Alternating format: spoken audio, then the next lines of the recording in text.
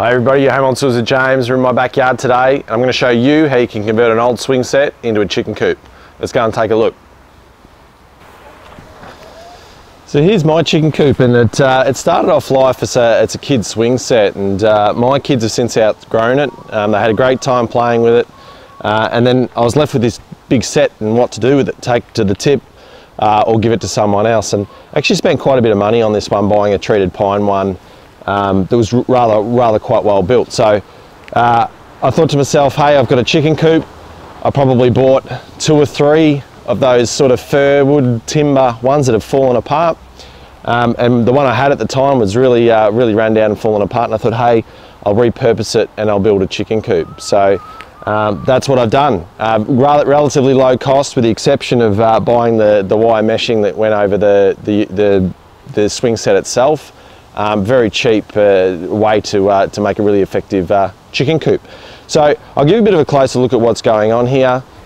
Really, you could buy any swing set that's got an A-frame and convert it into one of these. So, you know, even if you haven't got kids with an old swing set and you're looking at building one, you can pick these up generally free. People are trying to get rid of them, and then convert your own.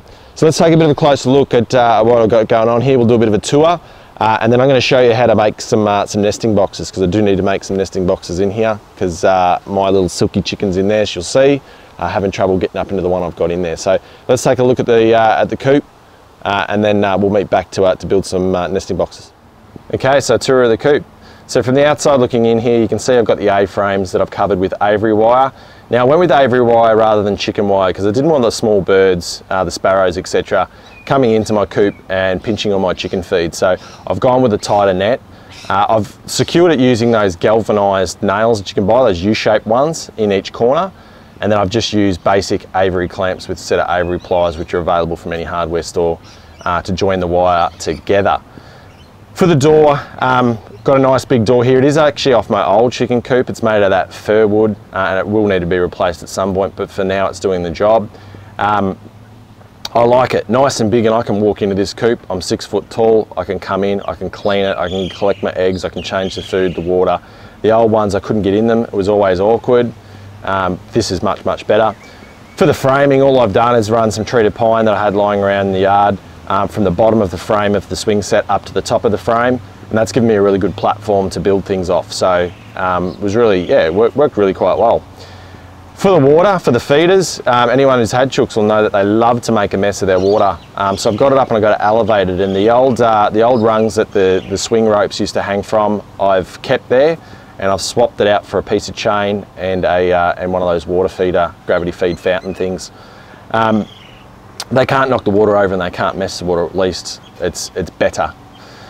For their purchase, so they can get to the water, I've just used some wood that I'd have for the fire inside, and the rungs that actually used to climb up to onto the tower, I've converted and made them into little perches from log to log, so they can jump up there and have their water.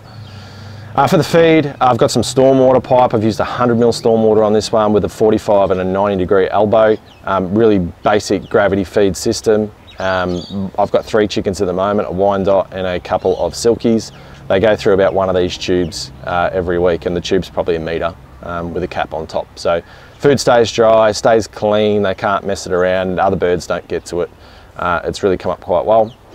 For the nesting boxes themselves, I've used the tower platform in there, and just a couple of bits of treated pine and made a little bit of a box for them. I have covered it up on the outside with a sheet of gal, dirt cheap, I think it was about 30 bucks, and some old weatherboards that I had lying around in the backyard as well. So I've got a nice little hutch area there. Look, here's the ramp I've got. It's a treated pine sleeper, and it leads up into where the nesting box goes currently, and this is where the Wyandotte hangs out. The Wyandotte's the bigger one there. And then I've got 2 Silkies here. Now these Silkies are sleeping on those little perches that are in the corner that are actually stabilising the frame. And I find them sleeping in there. With winter coming up, I really don't want them chilling out there because they will freeze. So where this step and ladder is, I'm going to shorten that and bring it across to where the sleeper is, so that there's still a ramp up into the hen house, because I'm going to get a few more hens. And I'm going to put a nesting box in this space here, hanging from the bottom of that tower platform. So let's jump in the shed and crash one of those out. Okay, so the nesting boxes. What I'm going to use here is some offcuts of some marine plywood that I've got. This is 19mm thick marine ply. And the reason I'm going to use the marine ply, it'll hold up much better out there in the elements. It is a sort of undercover there under the gal hood of the chook pen, so it shouldn't be too bad. I will, any exposed cuts, I'll probably give the whole thing a coat, just in polyurethane, just to make it last a little bit longer out there in the weather, because if you go ahead and try and use regular plywood, even structural stuff, or MDF or anything like that, it's just going to break down on you and be no good, and you'll go out there in 6 months and it'll fall apart.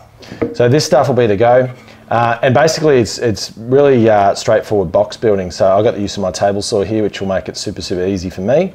I'm going to go and cut all my panels up, and we'll come back and have a look at the assembly. Let's go.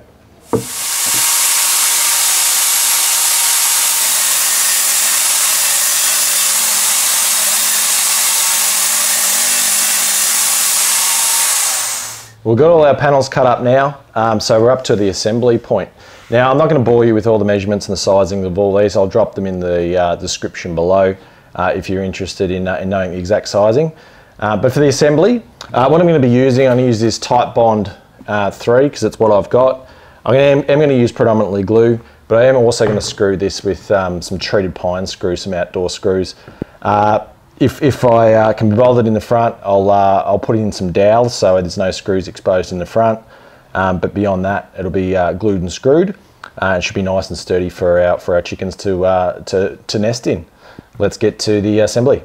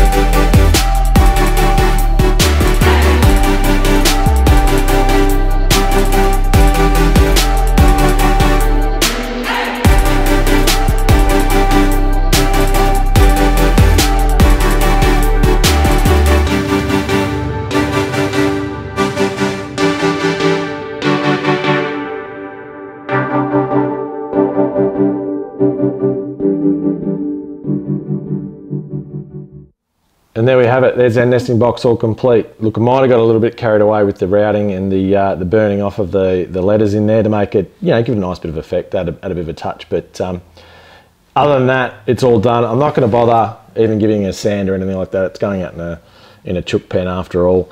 So I am going to just seal up these edges. I'm just going to use a bit of cabothane polyurethane just on the edges of it, just to keep a bit of water out of the ply.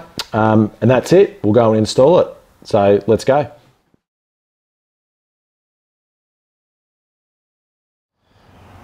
There you go. I hope this video has given you some inspiration to turn your swing set into a chicken coop and get that self-satisfaction of a DIY project done well yourself, and avoids losing some money on those cheap ones that you can buy on the internet. I'm going to leave the video there. I really hope you did enjoy it. If you did enjoy it, please consider liking and subscribing to the channel. You'll see this and more content and won't miss anything coming out. And of course, comments are always welcome. Perhaps you've built your own chicken coop. Drop them in the comment section below. I'd love to see all that. But you've been home on the tools with James. Thank you for watching. I'll see you in the next video.